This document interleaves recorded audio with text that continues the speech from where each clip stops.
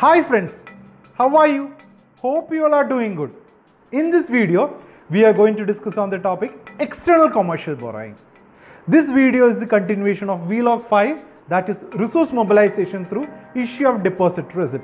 Don't skip this video, watch till end. This is CS Mithun Vishnoy, you are watching MIBS Gurukul.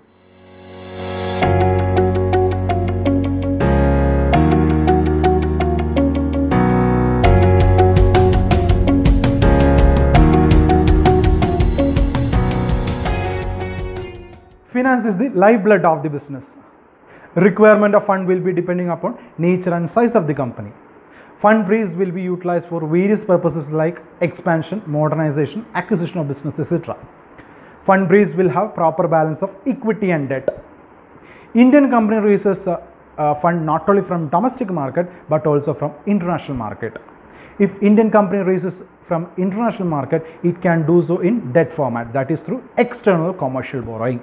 In short, it is called ECB.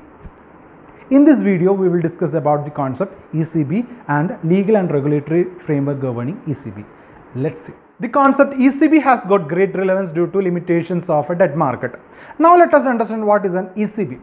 ECB means it is a borrowing received by eligible borrower from a registered non-resident lender used for commercial purposes, received in foreign currency, subject to various conditions like all-in cost ceiling, permitted and non-permitted end users, minimum average maturity period. Now let us discuss this concept in detail. ECB means it is a borrowing. Borrowing means it is a debt. Anything which is received with promise to repay back along with interest. Availed of by eligible borrower.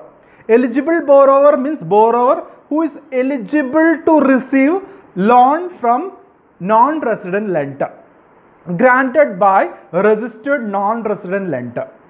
Registered non-resident lender means lender who is eligible to grant loan to the borrower, and this borrowing must be used only for commercial purpose. That means it should be used only for business purpose. Say, individual shall not eligible to avail this ECB because they are prohibited, because they are using it for personal purpose. Fifth one, it is availed in a foreign currency, that is in US dollar, UK pound, etc. Now let us discuss different types of ECB. One is bank loan. Bank loan means loan which is availed of from international banker. Second one, bond or debenture, like non-convertible debenture, optionally convertible debentures, etc.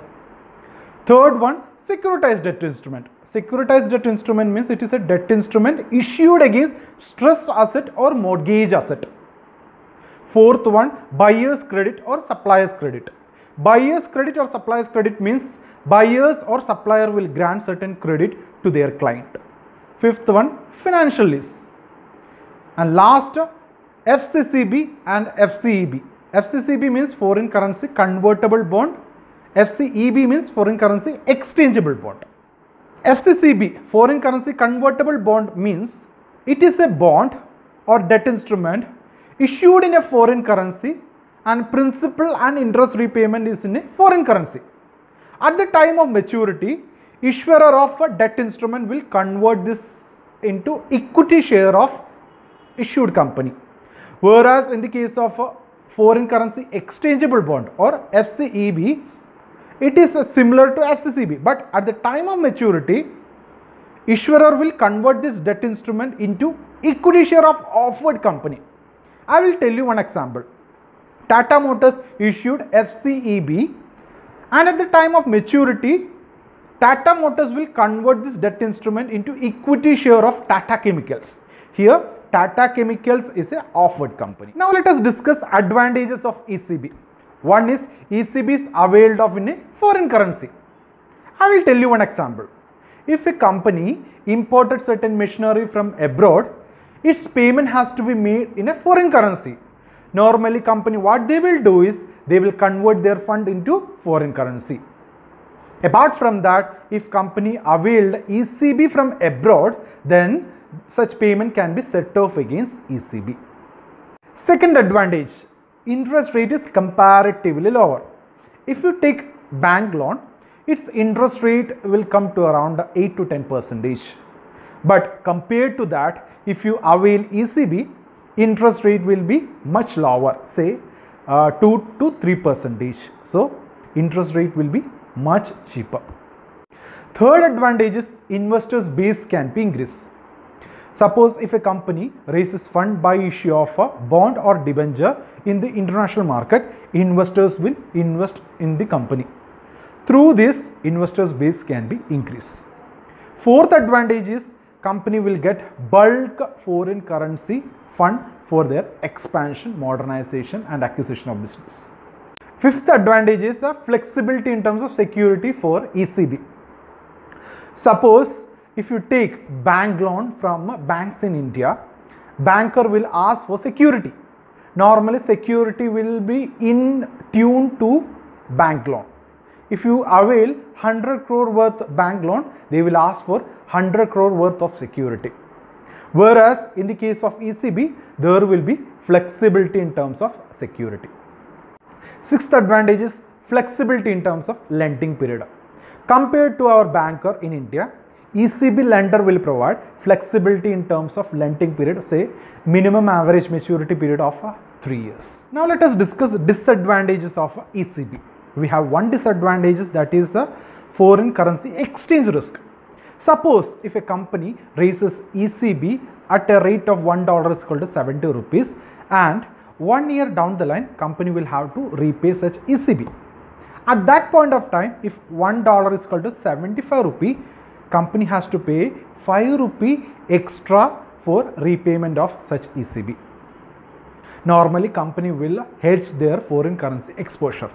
If company has not hedged their foreign currency exposure, then foreign currency fluctuation risk has to be faced. Now let us discuss legal and regulatory framework governing ECB. We have section 6 subsection 3D of FEMA 1999 deals with external commercial borrowing. This section has to be read along with a master direction, which is master direction on ECB, trade credit and structured obligation dated March 26, 2019. RBI issues such direction based on section 11 of FEMA 1999. This direction supersedes earlier direction which is issued in the year 2016. Now we are going to discuss on the concept available route for raising ECB. We have two routes, that is, one is automatic route and second one is approval route. Under automatic route, the cases of ECB will be examined by AD category 1 banker. AD category 1 banker means banker who is designated by ECB borrower for reporting requirement under FEMA guidelines, including availing LRN from RBI, monitoring ECB transactions, etc. On the other hand, we have approval route. Under approval route, prospective borrower has to seek approval from RBI before seeking ECB from lender. Now let us discuss framework for raising ECB.